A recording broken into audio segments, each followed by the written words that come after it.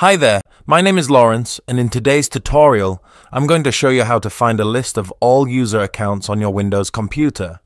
Seeing all user accounts on your computer is beneficial for user management, security, access control, auditing, troubleshooting, user support, compliance, and resource allocation.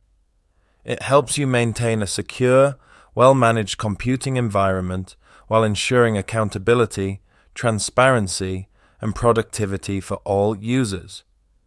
To get started with viewing a list of users, go into the Windows Start bar and type in Command Prompt, and click on the Command Prompt application to open it up.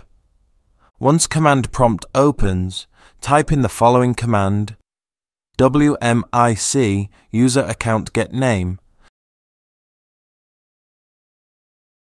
and hit the Enter key on your keyboard. A list of all the user accounts on your Windows computer will now be displayed. As you can see, I have several user accounts on my computer.